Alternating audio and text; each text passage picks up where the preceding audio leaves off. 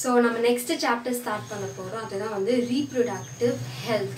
So இதுல first நம்ம பார்க்க போறது வந்து different types of contraceptive methods. அதாவது birth control methods. Okay, ஒரு child birth control methods தான் பார்க்க போறோம். அதுக்கு முன்னாடி நம்ம சேனலை subscribe பண்ணாதவங்கலாம் கண்டிப்பா subscribe பண்ணிடுங்க. பக்கத்துல இருக்கிற bell icon click பண்ணுங்க. அப்பதான் daily நான் post பண்ற வீடியோஸ்ல உங்களுக்கு notification வரும். So நம்ம chapter குள்ள போகலாம். So first India in the year 1951 India தான் வந்து first country இந்த மாதிரியான family planning கொண்டு வரதுக்கு like 2 child முடிஞ்சிச்சுனா 2 children வந்துருச்சுனா and again you can do family planning னு கொண்டு வந்த first country வந்து இந்தியா. அதே மாதிரி நம்ம females இந்த sex determination சொல்றாங்களா, வயித்துக்குள்ள இருக்கிற குழந்தை வந்து male or female கண்டுபிடிக்கிறது அதுவுமே பேன் பண்ணது இந்தியால தான். ஸோ என்னன்னா இந்த female infanticide, ஸோ வயித்துக்குள்ள இருக்கிற குழந்தை வந்து female தெரிஞ்சிச்சுன்னா அதை வந்து கில் பண்ணுறதுக்கு என்னென்னலாம் அந்த காலத்துலேருந்து ப்ராக்டிஸ் பண்ணிட்டு இருந்தாங்களா, கள்ளிப்பால் கொடுத்து கொள்வது ஒரு அதான் ஃபீமேல் இன்ஃபான்டிசைடு. ஸோ அந்த மாதிரிலாம் நடக்கக்கூடாதுன்றதுக்காக நோ டு ஆம்னியோசென்டசிஸ். ஸோ மோஸ்ட்டாகவே இந்த ஆம்னியோசென்டசிஸ் வந்து எதுக்கு எடுப்பாங்கன்னா இந்த ஜெனட்டிக் டிசபிலிட்டி ஏதாச்சும் இருக்கா அந்த மாதிரியும் பார்க்கலாம். பட் ஸ்டில் இதில் குரோமோசோம் பார்க்குறச்ச ஸோ மேல் ஆர் ஃபீமேல்னு ஈஸியாக கண்டுபிடிக்கலாம். ஸோ அதனால நோ டு ஆம்னியோசென்டசிஸ் சொல்கிறாங்க. ஸோ நெக்ஸ்ட் ஒன் வந்து இப்போ contraceptive methods. So birth control மெத்தட்ஸ்க்கு வந்து 2 பர்த் கண்ட்ரோல் மெத்தட்ஸ் இருக்குது. ஒன்று வந்து டெம்பரரி பர்த் கண்ட்ரோல் மெத்தட்ஸ், வேணான்ற டைமில் மட்டும், பட் permanent வந்து throughout the lifetime till death வரைக்கும் இருக்கிற மெத்தட் தான் வந்து permanent birth control methods. So temporary methodல natural method, chemical method, mechanical method and hormonal method. இதே permanent methodல vasectomy and tubectomy இது ரெண்டுமே ரொம்ப ஃபேமஸ். இதுதான் வந்து permanent birth control measures. So அதில் ஃபர்ஸ்ட் டெம்பரரிக்கு நம்ம பார்க்கறது natural, chemical, mechanical and hormonal. இப்போ நேச்சுரல் மெத்தட்னா எந்த கெமிக்கல் எந்த மெடிசின் ட்ரக்ஸும் இல்லாமல் naturally it is just like no to காய்டஸ். அப்படின்னா என்னென்னா fertilisation நடக்கக்கூடாதுன்னா you shouldn't have intercourse. So no to intercourse, அதுதான் வந்து natural method. Next chemical method. Chemical மெத்தட்ல என்ன இருக்குன்னா chemicals like creams, jellies. So இந்த க்ரீம்ஸ் அண்ட் ஜெல்லிஸ்லாம் என்ன பண்ணோம்னா ஸ்பெர்மோடைய மொட்டிலிட்டியை கம்மி பண்ணிடும். அதெல்லாம் வந்து நேச்சுரல் ஸ்பெர்மிசைட். ஸோ ஸ்பெர்மை வந்து கில் பண்ணிடும் ஒன்ஸ் இதை என்கவுண்டர் பண்ணிச்சுன்னா. ஸோ இந்த மாதிரி விஷயத்துக்கு கெமிக்கல் கான்ட்ரசெப்டிவ் மெத்தட்ஸ் வந்து யூஸ் பண்ணுவாங்க. Next mechanical methods. ஸோ இந்தியாவில் வந்து ரொம்ப பாப்புலரான birth control method, temporary birth control method வந்து இந்த mechanical method. So as we all know diaphragms, caps and Kandam. So இதெல்லாமே வந்து என்னென்னா மெக்கானிக்கல் மெத்தட், லைக் அந்த டைம் ஆஃப் இன்டர்கோர்ஸ் அப்போ மட்டும் யூஸ் பண்ணுற மெத்தட்ஸ். ஸோ இது வந்து ரொம்ப வந்து இம்பார்ட்டன்ட். எதுக்காகனா செக்ஷுவலி டிரான்ஸ்மிட்டட் டிசார்டர்ஸ் வந்து கண்டிப்பாக இது வந்து குறைக்கும். லைக் ஹெச்ஐவி, எய்ட்ஸ்லாம் இருக்குல்ல, என்னது வேணாலும் சிஃபிலிஸ் இருக்கும். ஸோ நிறைய செக்ஷுவலி டிரான்ஸ்மிட்டட் டிசார்டர்ஸை கண்ட்ரோல் பண்ணுறதுக்கு இந்த mechanical method is highly important. Next hormonal methods. So hormonal method வந்து மோஸ்ட்டாக வந்து ஃபீமேல்ஸ்க்கு தான் ஃபோக்கஸ் பண்ணுவாங்க. லைக் காப்பர்டீஸ்ன்னு சொல்லுவாங்க, லைக் இன்ட்ரா யூட்டரைன் டிவைசஸ். ஸோ இதெல்லாமே என்ன பண்ணோன்னா, ஃபார் எக்ஸாம்பிள் இப்போ காப்பர் ஐயூடி இன்ட்ரா யூட்டரைன் டிவைஸ்னால் என்ன பண்ணோன்னா கரெக்டாக தி release copper into the cervix. So இந்த காப்பர் வந்து நேச்சுரலான என்ன இருக்குன்னா ஸ்பெர்மோட மொட்டிலிட்டியை கண்ட்ரோல் பண்ணுறதுக்கு வந்து இந்த காப்பர் யூஸ் ஆகும். ஸோ அதே மாதிரி இந்த இன்ட்ரா யூட்ரைன் டிவைசஸ் என்ன பண்ணணும்னா ஆர்டிஃபிஷியலாக பாடியில் வந்து நிறைய synthesis will happen. For example ovulation நடக்கிறது ஸ்டாப் பண்ணிடும். செகண்ட் வந்து follicle stimulating hormone and luteal ஹார்மோனையும் வந்து இது கம்மி பண்ணிடும். Next synthetic progesterone and oestrogen ஹார்மோன்ஸை இது பண்ணுறதுனால கரெக்டாக எவ்ரி மந்த் மென்ஸ்ட்ரல் சைக்கிள் வந்து ரொம்ப ரெகுலராக இருக்கும். ஸோ இதெல்லாமே வந்து temporary birth control measures. But permanent birth control மெஷர்ஸ்ன்னு பார்த்தோன்னா வாசெக்டோமி அண்ட் டியூபெக்டோமி. ஸோ இப்போ வாசெக்டோமி வந்து மேல். இது எப்படி ஞாபகம் வச்சுக்கிறேன்னா மேல் ஹேஸ் திஸ் வாசா டிஃபரன்ஸில். ஸோ அங்கே வந்து கிளிப் பண்ணுறது தான் வாசெக்டோமி, அதனால மேல்.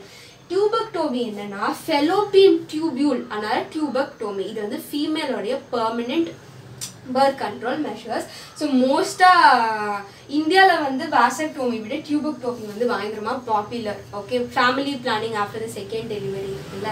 ஸோ அதில் ஃபஸ்ட்டு வாசெக்டோமியில் என்ன பண்ணுவாங்கன்னா, ஸோ இது வந்து மேல் ரீப்ரொடக்டிவ் யூரினோ ரீப்ரொடக்டிவ் ஜெனிட்டல் சிஸ்டம்னு பார்த்தோன்னா இப்போ வந்து இங்கேருந்து there is vasa deferens correct இந்த vasa deferens வந்து காமனா urinary bladder then ureter and then the end point so இந்த மாதிரி இருக்கும்போது what will happen இந்த இடத்துல வந்து என்ன பண்ணிடுறோம்னா sperms வந்து இதுக்கு மேல வர விடாது because இந்த இத வந்து ரெண்டா கட் பண்ணிட்டு இங்க ஒரு clip அதே மாதிரி இந்த டியூபை ரெண்டா கட் பண்ணிட்டு இந்த clip போட்டுடுவாங்க so eventually even in intercourse ejaculation will happen but ana enna nadakona ejaculatory fluid la 2% da வந்து sperms இருக்கும் மிச்ச எல்லாமே அதுக்கு nutrients கொடுக்கறதோட content semen அதுதா இருக்கும் so sperms மட்டும் இருக்காது ejaculatory fluid la so automatically இங்க இருக்கிற cells ல வந்து sperms automatically என்ன ஆயிடும்னா they will disintegrate cells வந்து absorb பண்ணிடும் அதே மாதிரி தான் tubectomy ல என்ன fallopian tubule அதே மாதிரி clip பண்ணிடுவாங்க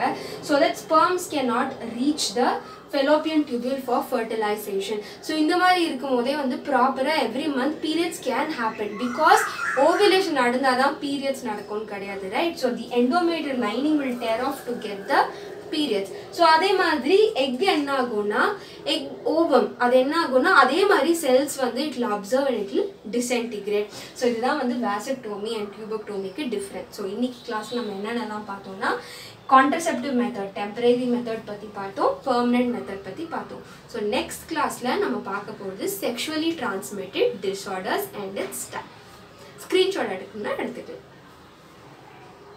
hello friends so இன்னைக்கு நம்ம பார்க்க போறது reproductive health so அந்த டாபிக்ல நம்ம medical termination of pregnancy and sexually transmitted disorders பத்தி ஒவ்வொண்ணா பார்க்க போறோம் so அதுக்கு முன்னாடி நம்ம சேனலை subscribe பண்ணாதவங்க கண்டிப்பா subscribe பண்ணிடுங்க பக்கத்துல இருக்கிற bell icon click பண்ண மறந்துடாதீங்க அப்பதான் டெய்லியும் நான் அப்டேட் பண்ற வீடியோஸ்லாம் உங்களுக்கு நோட்டிஃபிகேஷனா வரும் so we'll move on to the chapter so first medical termination of pregnancy so medical termination of pregnancy na enna arthona ஒரு baby unwanted baby வந்து abort பண்றது so unwanted baby அப்படினா என்ன அர்த்தம்னா நார்மலா இந்த contraceptive methodsலாம் வந்து fail ஆயிடுச்சு or else இந்த mechanical barriers fail ஆயிடுச்சு or else இது வந்து ரொம்ப unplanned or else வந்து in case of rape victims so அந்த மாதிரி கேसेसலாம் வந்து இது medical termination of pregnancy so இதுக்கான certain rules இருக்கு just because வயித்துல இருக்கிற fetus வந்து ஒரு female அதனால நான் abort பண்ணனும்னா all this is termed as illegal so normal valid cause oda irukradhu vandu legal so most of first trimester period la vandu this will happen that is lesser than 12 weeks or sharp 12 weeks 12 weeks mela ponona it is not good mother ko not good fetus ko it is not good so adukku innoru per vandu induced abortion na naturally sela per weak ah irupangala andha mari abort agama nammaloda consciousness namakku therinja abort pandrathu is like induced abortion so idha vandu medical termination of pregnancy patti next nama sexually transmitted disorder patti paakaporom so இந்த word சொன்னாலே வந்து most famous வந்து AIDS தான் வந்து எல்லாருக்குமே தெரியும் but அது மாதிரி இன்னும் நிறைய different types of sexually transmitted diseases இருக்கு so sexually transmitted disease இது வந்து ஷார்ட்டா STDs அப்படினு சொல்வாங்க so இதுக்கு வந்து இன்னொரு பேர் என்னன்னா venereal disorder or reproductive tract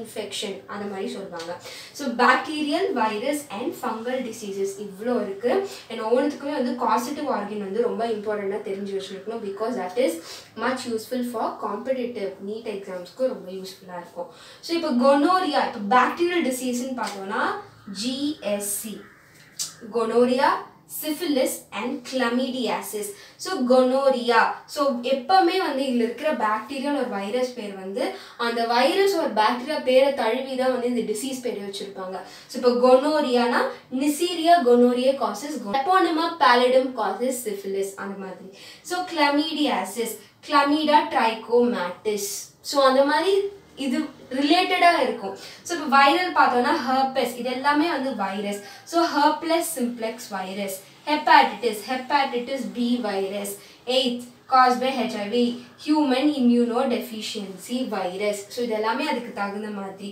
So trichomoniasis, trichomonia vaginalis. So இந்த மாதிரி அந்த word இதுவாவே வரும், like candidiasis, candida albicans. So இதெல்லாம் வந்து ஞாபகம் வச்சுக்கிறது ரொம்பவே வந்து easy. So just ஒரு 2-3 times நீங்க repeat பண்ணீங்கனாவே, or else you can write. So ஒரு ஒண்ணுத்துக்கான causative organism வந்து ஒரு 2-3 times when you start writing spelling order you can easily remember.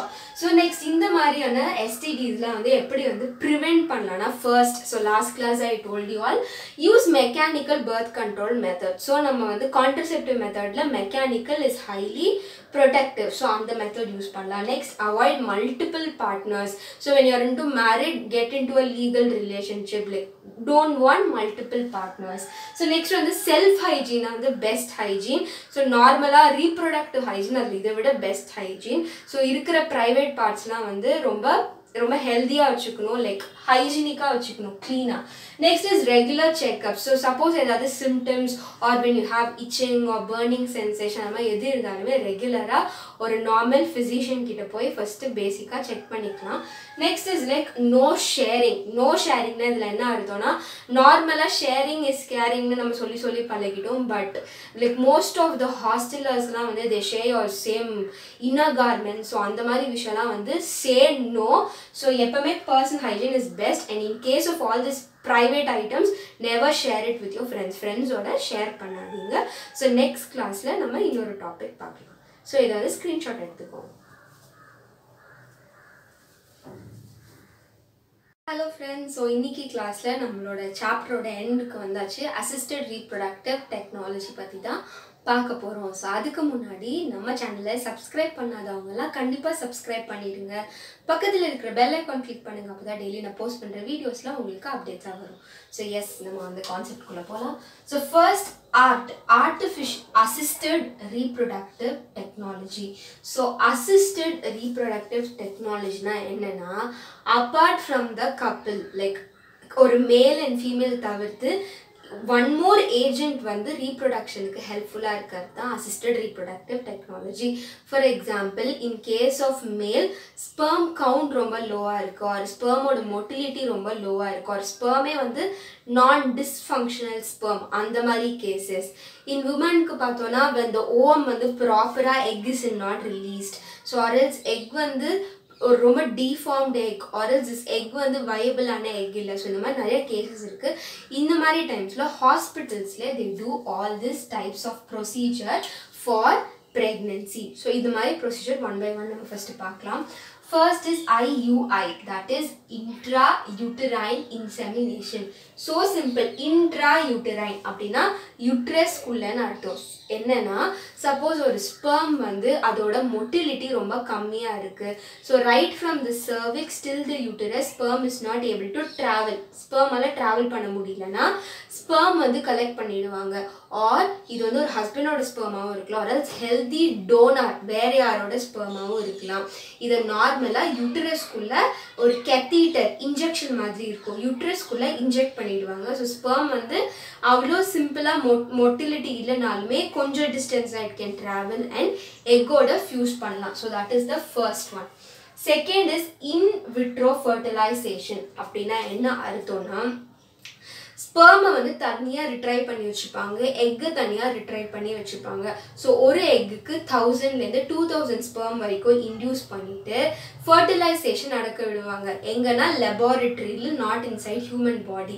So இது ப்ராப்பரான நியூட்ரியன்ஸ் அதெல்லாம் கொடுத்துட்டு, ஸோ கரெக்டாக 8 celled பிளாஸ்டோமியர் ஸ்டேஜ் வரும்போது இந்த பிளாஸ்டோமியரை எடுத்து ஒரு ஃபீமேலோட யூட்டரஸ்குள்ளே இம்ப்ளான்ட் பண்ணிடுவாங்க. So that is IVF. Next is ZIFT, zygote intrafallopian transfer.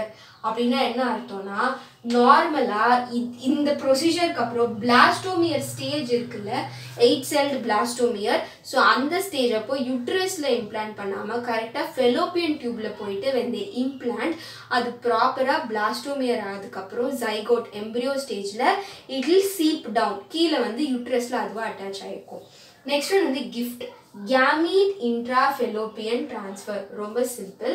So இவங்க என்ன பண்ணுவாங்கன்னா ovum in suppose non dysfunctional egg இருந்துச்சுன்னா ஒரு டோனர் கிட்ட இருந்து ப்ராப்பர் egg வாங்கிட்டு அந்த egg வந்து implant பண்ணிடுவாங்க எங்கன்னா fallopian tubule. So நார்மலா இது sperm ஓட fertilization will happen. So next one வந்து ICSI intracytoplasmic sperm injection.